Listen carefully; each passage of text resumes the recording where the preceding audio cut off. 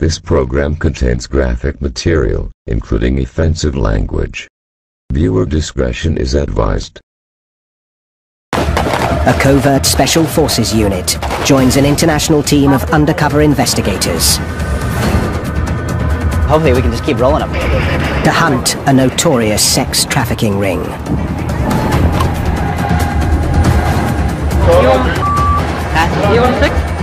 Their mission is to save thousands of women forced to be sex slaves. They don't know they'll be beaten. They don't know that they could be murdered. They don't know they could be gang raped. Their target is a sex ring, Get her! earning millions of dollars trafficking women from Central Asia. A ring that will kill to survive.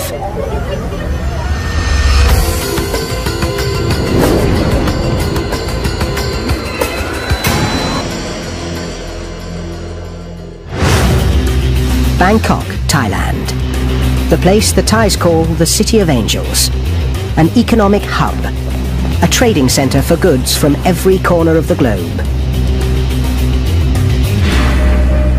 But at night, Bangkok transforms. Sex is one of this city's most lucrative commodities. That's what many of the foreign men who travel here come for. Most women do the work willingly. But the sex trade in Bangkok has a truly dark side. Every minute, a woman or child is trafficked into sex slavery, many of them here.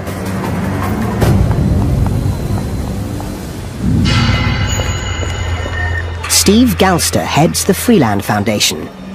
Their mandate to hunt down animal traffickers brought him to Bangkok a decade ago. Today he has a new target: the brutal sex trafficking rings that use Thailand as their base. Sex trafficking is modern-day slavery. The issue is, once you are in a situation that you want to get out of and you can't, you lose your free will, you're a slave. There's about 1.5 million sex slaves in the world today. About half of those are in Asia, and a lot of them are right here in Thailand. One of the country's most notorious rings is run by Uzbeks. They lure women from their impoverished country with the promise of a legitimate job. Then they force them onto the street.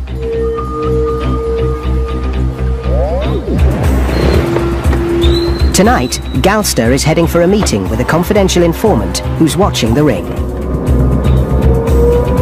He can't risk being followed. This is an industry worth $35 billion worldwide. The traffickers will protect their profits at any cost. Stakes for everybody are really high on this operation. The people at the top of this chain, they've lost their humanity. I would love to see them behind bars. That's why I'm involved. This is crazy. It's the 21st century and we still got a lot of slavery going on. Galster meets the informant near the red light district. ขอบคุณที่มาเจอกันว่าตอนนี้เราเห็นว่ามีผู้หญิงอุซเบกเยอะๆแต่ว่าผมสงสัยว่ามีผู้หญิงหรือผู้ชายที่เป็นมัมสานหรือที่เป็นหัวหน้าแต่ไม่รู้เป็นใครนะครับก็ไม่แน่ใจเหมือนกันว่าเป็นผู้หญิงหรือผู้ชายเพราะว่ามีหลายกลุ่ม Despite the danger, the contact agrees to keep informing on the ring.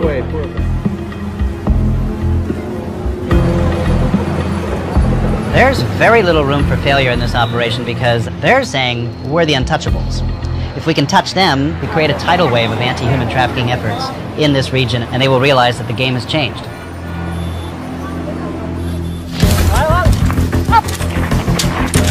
Steve Galster is not alone in his quest to bust the Uzbek ring.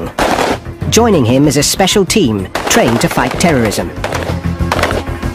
I don't really know who they are exactly because they are basically a Thai government unit that conducts black operations work. They infiltrate and try to take down mean, powerful individuals and organizations. And working with them is a legendary figure. 2 decades ago, General Chanfut led the country's assault on the Russian mafia. ตอนนี้ได้สัก15 นาทีนะครับเราได้ไปถึงแบบภายใน15 นาทีใช่ไหมได้ดูเป้าหมายเลย Today, Thailand's anti-human trafficking division has recruited him to help take down the Uzbek ring.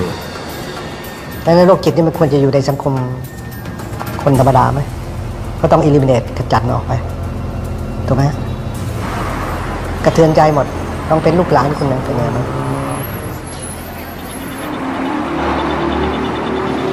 The Uzbek ring is so well connected, it's able to conduct business openly in downtown Bangkok. How much for boom boom? But the women are so carefully guarded by their controllers, the only way to film them up close is with a hidden camera. How much? Showtime 3,000. And the whole night? อย่าชิดซ้าย According to General Chanfut, the ring's headquarters is a Bangkok hotel called the Grace. ข้างหน้านี่คือโรงแรมเกรสโฮเทลชัดเจนป้าย นี่คือแหล่ง เนี่ยคือแหล่งเนี่ย General Chanfut believes the ring is here because the hotel has a lot of Middle Eastern clients. He's discovered that if they want commercial sex, they often want a white Muslim woman rather than a Thai. ไปได้สลองใช่ไหมเป็นมิดอีสหมด For months, the General and his team have targeted the Grace Hotel. เพื่อจะมาคุมอีกทีนึง พวกนี้ก็โดนบังคับมา Tonight, he picks up a lead. An undercover hears about an Uzbek sex slave beaten for not making her bosses enough money. Word gets through that Steve Galster may be able to help. It takes days, but the woman finally contacts him, and he secretly brings her to a safe house. Her code name is M, and she's scared. The traffickers have her passport, so she can't leave Thailand. If they discover she's talking to Galster, they could hurt her and her family back in Uzbekistan. I cannot sleep now. Oh, thinking passport ticket there now. My photo picture, mama, baby. To help the police bust the traffickers, Galster's brought together an international team of investigators dubbed Operation Graceland. Their first task is to help M. Onkuri Kumar is the intelligence officer responsible for analysing everything uncovered about the ring. Doug Peters is a former US special agent. For 20 years he worked undercover to bust some of America's most dangerous criminals. This is very familiar. Natasha Ivanova is the team's translator, fluent in Russian and German. Problem not too much. I won't finish this problem. Yeah, Panima, I understand. Galster learns that M is divorced. She has a son but no way to care for him. Look at the photos. Desperate for a job, she was tricked into coming to Bangkok, where she was handed over to a woman named Rano. Как-то я думала, как я в Москве раньше работала, так же думала. И я даже хватила с собой такой одежды малярные. Это тоже захватила с собой. Я сюда приехала, и этот Рано мне сказала, что это самое. Так же я думала, откуда знала, что таком проституткам работает. M believes Rano is connected to the Uzbek ring. The task force agrees to help her recover her passport and escape. She promises to take them inside Bangkok's sex trafficking gangland and help them find Rano. I don't think it's going to take more than an hour. M knows that Rano works from a notorious Bangkok nightclub. Doug Peters believes he and Galster can get in wearing hidden cameras.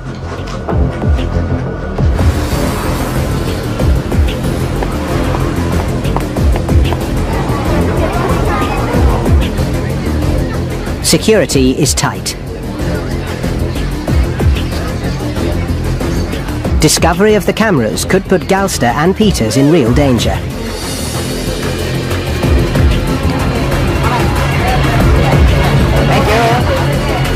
Now the two men have to move fast.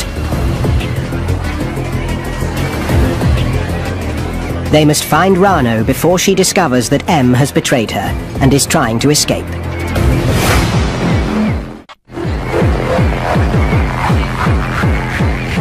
Doug Peters and Steve Galster are secretly filming in a club near Bangkok's red light district.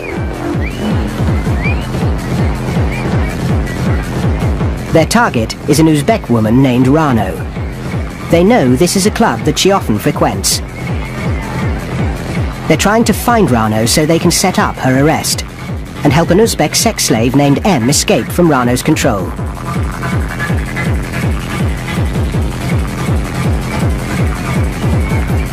In Thailand, a sex slave can earn her traffickers up to $1,000 a day while costing them almost nothing.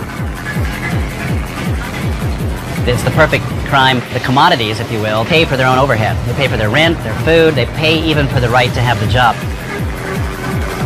Peters and Galster take a good look around the club. This is a place where Middle Eastern and Indian men go to meet women. The perfect venue for Rano.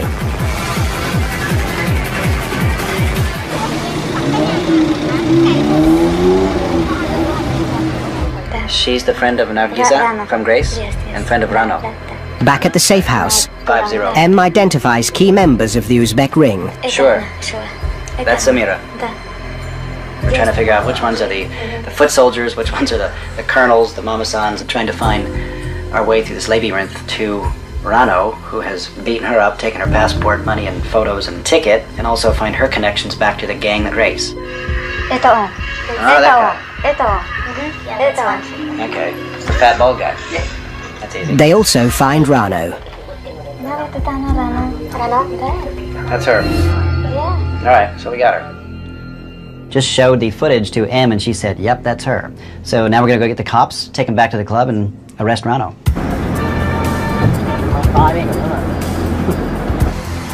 The local police want to keep a low profile to avoid a confrontation. So Peters agrees to go into the club and bring Rano out.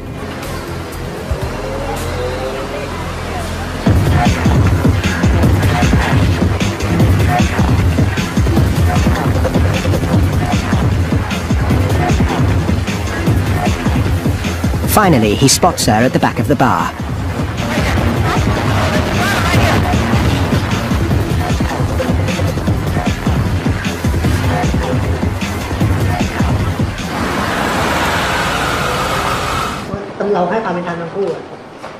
At the police station, M insists on confronting the woman who deceived her and kept her here in Bangkok.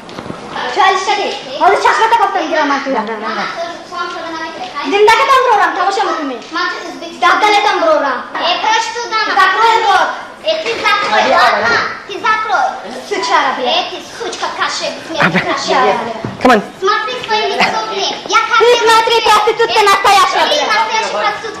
The police decide there isn't enough evidence to charge Rano. She'll be released.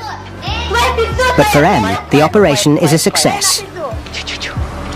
The least we've gotten out of tonight is a police report, so we can now get her a temporary passport and some basic cash to send her back home.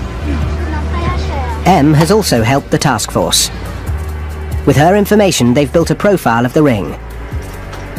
It could help them and the police discover where the Uzbeks are vulnerable.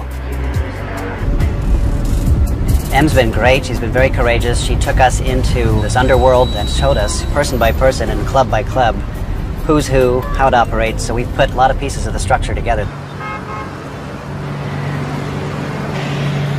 While M has escaped, many women on the streets of Bangkok are still trapped.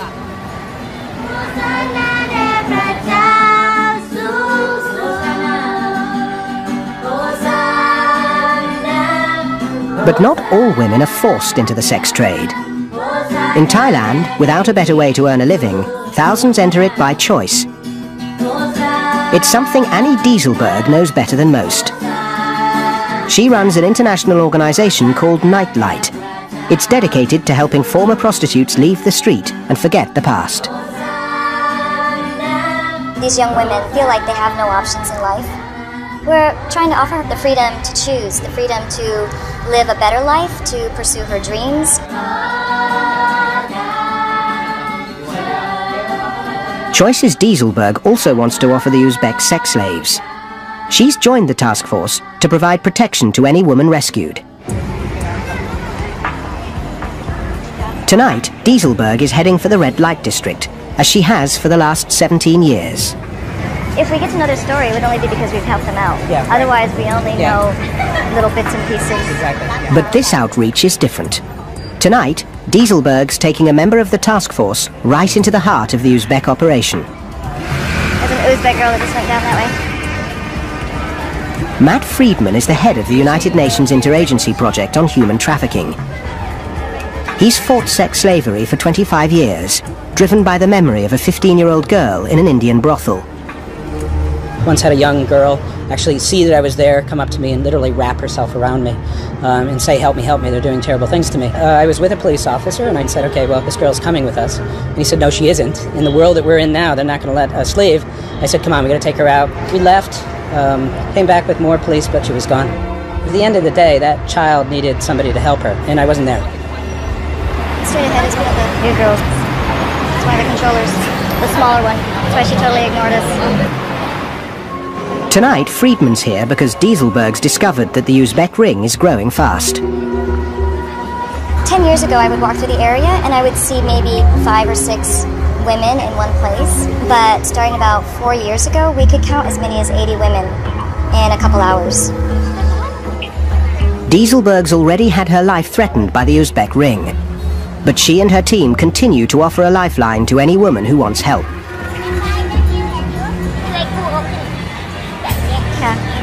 And tonight, she picks up a rumor. An Uzbek woman is trying to escape from her traffickers. Friedman agrees to use his contacts to look for her. It could be the breakthrough the task force has been searching for.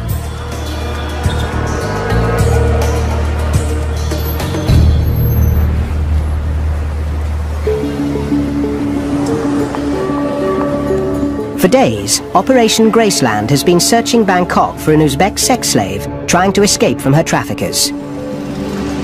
So, what do you got? I don't know, this is... Using his UN contacts, Matt Friedman thinks he might have found her. Had an interesting call last night. A young Uzbeki woman forced into kind of a prostitution ring. Her papers have been taken away. She's been threatened. This woman wants to get out, and she's desperate. Her code name is Anna, and it looks like she's not the only victim under the control of this ring.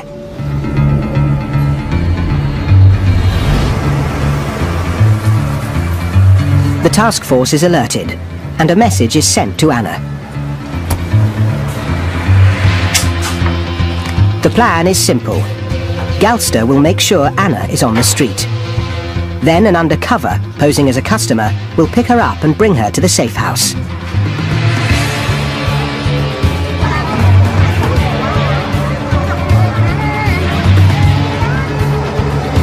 A block away from the hotel, Galster spots 3 Uzbek women. One of them is Anna, guarded by her controller. You want 6? How much is it? 1,500. For how long? 1 hour.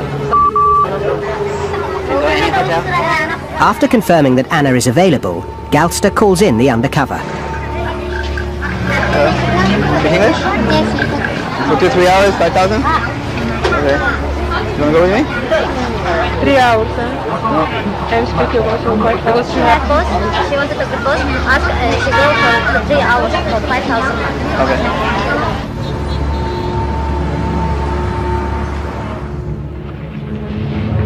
Back at the safe house, despite her fear, Anna begins to talk. As suspected, she's under the control of the Uzbek ring.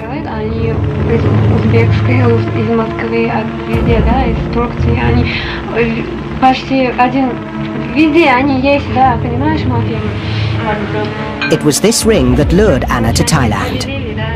A recruiter discovered that she was divorced with a young baby and offered her a job in Bangkok as an escort. Desperate, Anna accepted. And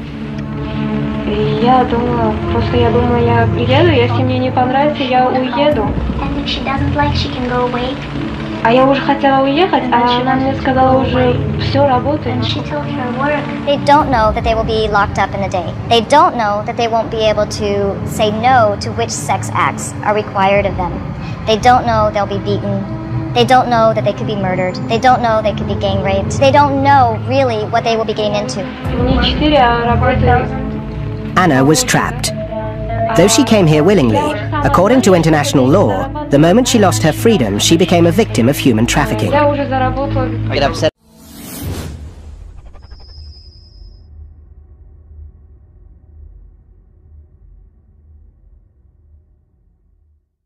me greatly, and I know, one thing that Anna would do is she would carry around a little video of her baby on her phone, just to look at, just to remind her that there's light at the end of the tunnel and she's got to get back.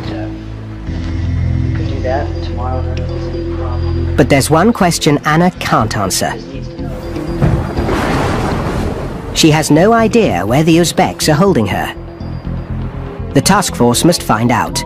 Fast. She has just heard that she and some other women are going to get rotated by the trafficking gang down to Malaysia, where they're going to even have less chance of escaping. So she sees this as her one and only opportunity. To discover the Uzbek hideout, everyone on the team begins tapping their sources. They uncover half a dozen leads. The best is an apartment building not far from the Grace Hotel. The Anti-Human Trafficking Division begins a 24-hour undercover stakeout. They need a breakthrough. The Uzbeks are not operating alone. Behind them are shadowy figures from the Middle East who may be involved in far more than sex trafficking. Some of the mamasan, some of the controllers who've been hired to control these women, oftentimes have these Iranian boyfriends who we're hearing from a number of people are involved in trafficking in ice, methamphetamines, and who knows what else those guys are involved in. It's a possibility that makes General Chanvut's latest discovery even more chilling. The Uzbeks' operations have expanded.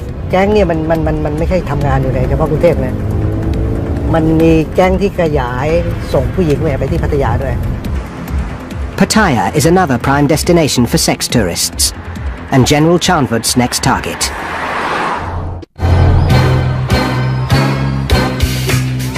Pattaya, Sin City, 100 miles south of Bangkok. At its heart is a half-mile stretch of beer bars, go-go clubs, and sex for sale. There are 27,000 commercial sex workers concentrated here. Most do the work willingly, so it's the perfect cover for the Uzbeks and their sex slaves. General Chanvut and his team have intelligence that the Uzbek traffickers are bringing in underage girls. So the general is setting a trap to catch the ring in the act. All we need really is the conversation between you and the pimps, and any other information, visual or sound that you can get. An undercover will order a young Uzbek woman to the hotel. It's his job to film the girl and her pimp. Give us a call if any problems, otherwise we'll be looking at you from afar and then we'll wait till you're done. Okay.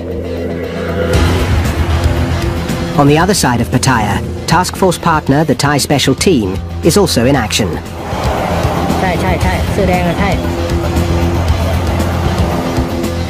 They're staking out a hotel close to the downtown strip.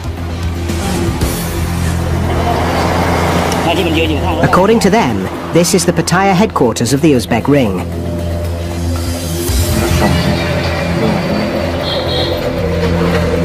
The special team has discovered that from here, pimps transport women to hotels around the city.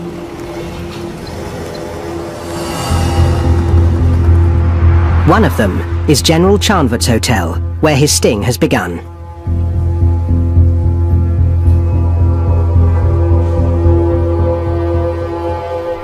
Hey there. Yep. That's the pimp and that's the girl. Okay.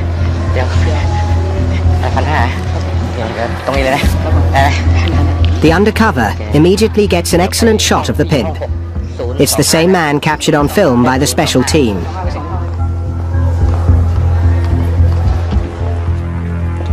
And back in his room, he finally gets the girl on camera. Where are you from? India. No, you're not Indian. With his job done, the undercover tells the girl he's changed his mind. Okay. This is a tip, okay? Okay, thank you. He gives her some extra money and sends her home. Back at the Uzbek base, the special team have identified the man in charge of delivering these girls, a Thai fixer dubbed M1.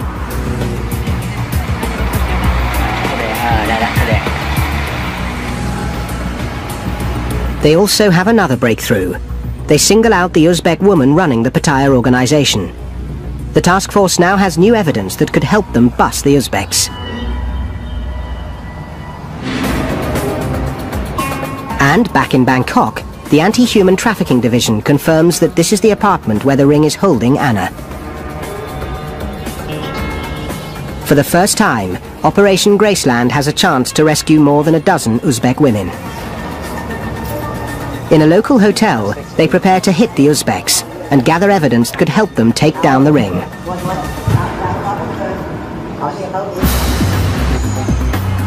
The raid is underway. The Anti-Human Trafficking Division heads for the Uzbek hideout. Anna is already safe. The police feared the ring might ship her to Malaysia, so an undercover rescued her. Get her! Get her! The raid takes the ring by complete surprise.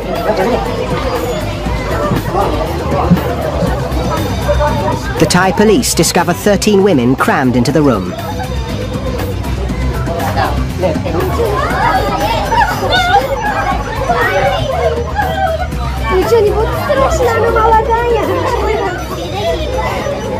The Thai cops have just gone into the room to do what they call raid and rescue operations. The Anti-Human Trafficking Division tried to figure out which women are here voluntarily, which have been trafficked. Amid the confusion, some of the women try to get word out.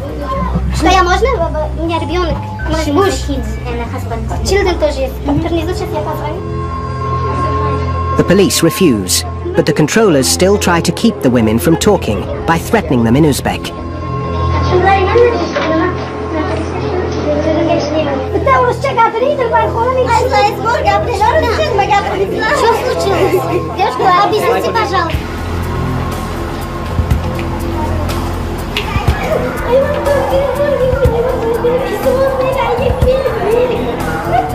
At the police station, the women are still allowed to stay together, and the confusion continues.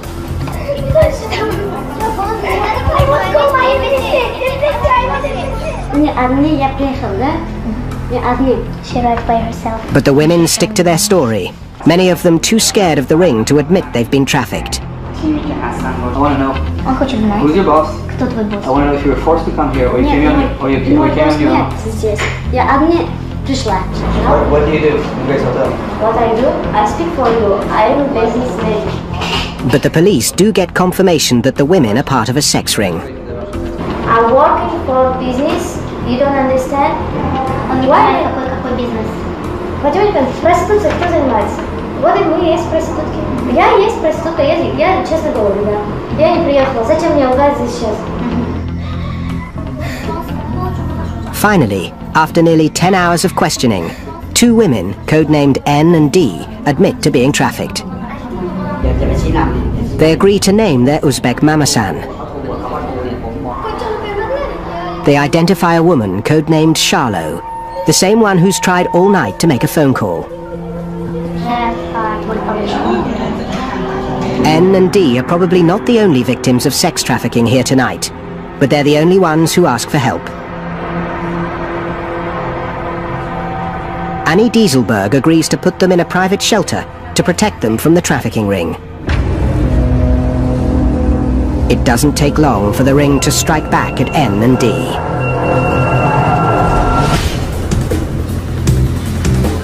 I had a call from the CI who said that these 2 girls look to be in danger. There's somebody in hot pursuit of them now.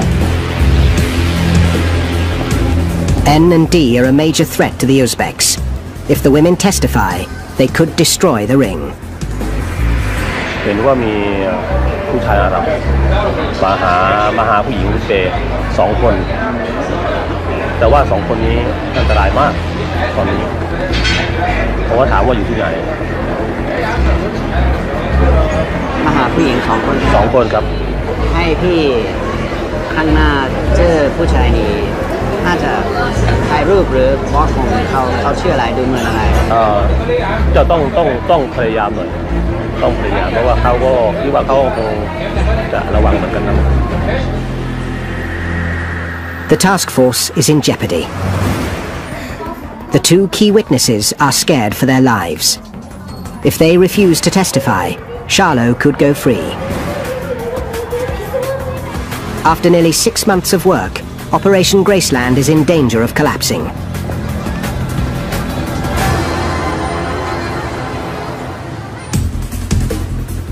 Without new evidence against her, the police release Charlo, the Uzbek Mamasan. But the task force gets a break. She's met by someone they know. His code name is Moat. He's the Middle Eastern man who was hunting for N and D. Galster believes he's Charlo's husband and the ring's money man, one of the shadowy figures behind the Uzbeks. The special team has been searching for Moat for months.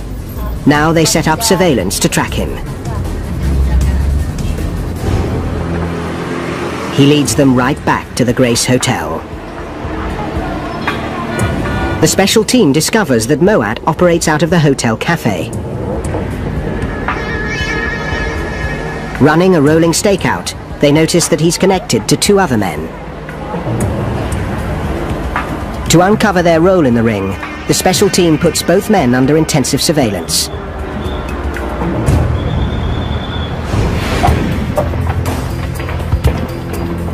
Weeks into the Bangkok and Pattaya operations, the special team calls Steve Galster to a deserted hotel for a briefing.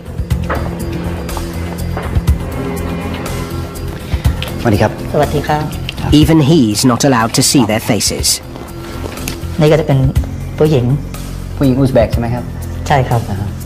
The special team has identified the head of the Pattaya operation and her Central Asian supply line.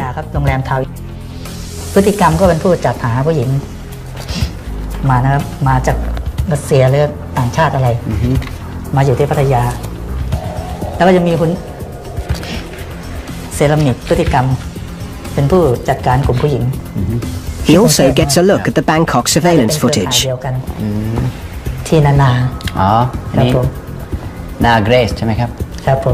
And the men connected to Moat and the Uzbek ring.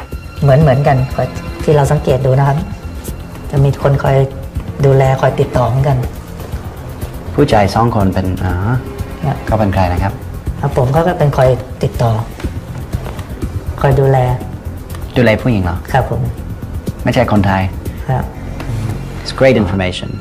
Who's the boss, you know, who's marketing the women, who's handling the money, all that kind of stuff. It's very, very impressive. For the special team, it's also very personal.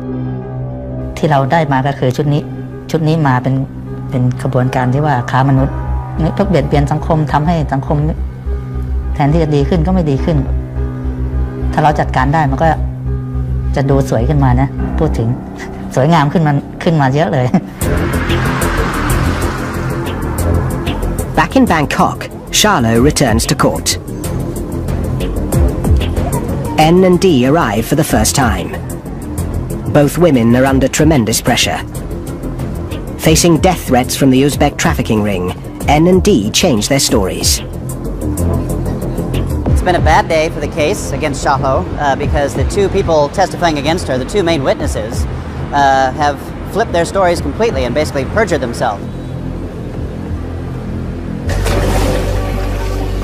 After half a year of work, the case against Charlo and the Uzbek ring is crumbling, and the stress is mounting. Steve Galster is aware that instead of helping women like N and D, he may be putting their lives in greater danger.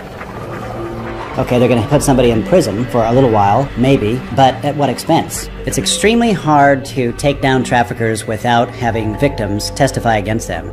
But we got to give it a try, and it requires getting inside, surveilling very professionally, not letting them know that you're coming, no leaks. And that's exactly why we've gone to the special team to bring these guys down. And the special team is already working on a new lead. They have information that a member of the Uzbek ring may be vulnerable. Rehearsals for a sting operation are underway. The success of Operation Graceland now depends on them.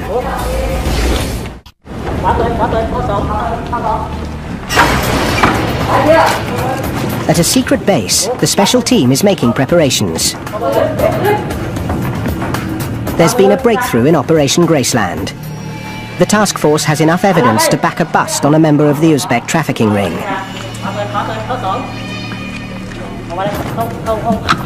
We're in basically the 23rd hour here. This is the final stage, getting ready to finally take down the human traffickers who are behind this whole Uzbek thing. The special team is planning a surgical strike. The target is one of the top Thais in the ring. ที่เราจะเข้าไปจับกุม M7 ที่เราได้ติดตามครับผม He's highly dangerous, and the assault team will be taking no chances. จะมีพวกมีสแนปเปอร์มีอะไรที่เป็นกองกำลังหนุนไว้ถ้ามีปัญหาอะไรก็เป็นสแนปเปอร์จะเป็นตัวช่วยหน่วยที่จะเข้าไปจู่โจมจับกุมครับผม A force of 20 men will pluck the man known as M7 from his car and hope to use the threat of jail time to turn him into an informant. In other words, get him to provide information so they can climb the ladder toward the top, which is the hardest and longest but most important thing that they got to do.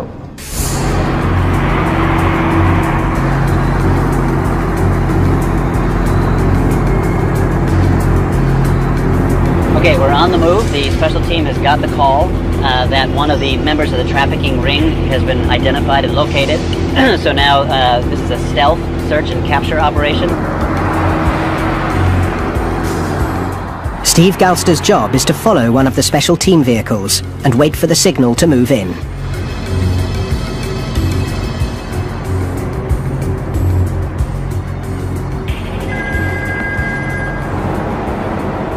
Yep. Yep.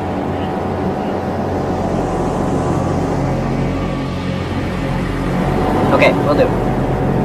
Okay.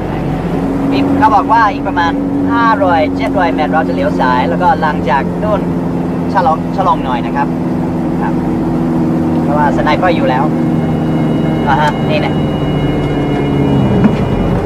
Okay, so it's gonna happen soon here. Just off the road, he spots two vehicles.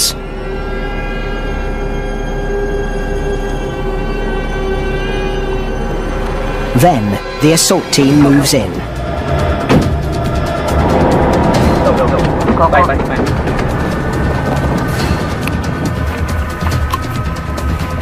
They've got M7 and another member of this ring. Well, it's all works according to plan. I gotta scoop them up. I think this is happening very fast. I got him. Every minute the special team spends here, they become more vulnerable.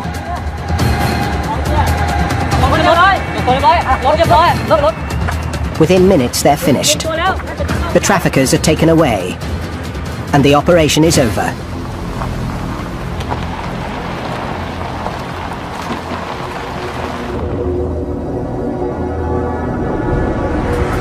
It doesn't take long for the special team to get M7 to assist them. Operation Graceland now has a direct line into the Uzbek sex trafficking ring, and an unprecedented opportunity to take it apart piece by piece. ผมรู้สึกว่าผมได้ช่วยทำบุญกับพวกผู้หญิงที่ถูกเขารัดเอาเปรียบต้องการเห็นพวกที่เป็นโจรทั้งหลายคนไม่ดีทั้งหลายเนี่ยต้องติดคุกติดตาราง Operation Graceland is not over. We've started to expose and unravel a network. I'd like to think that what we've done is punctured a hole in a big, giant wheel driving this organized crime machine. So it might actually look for a while like nothing's happened, but if we keep punching away, which we will, I think we can bring this machine down to a grinding halt. We got to keep going.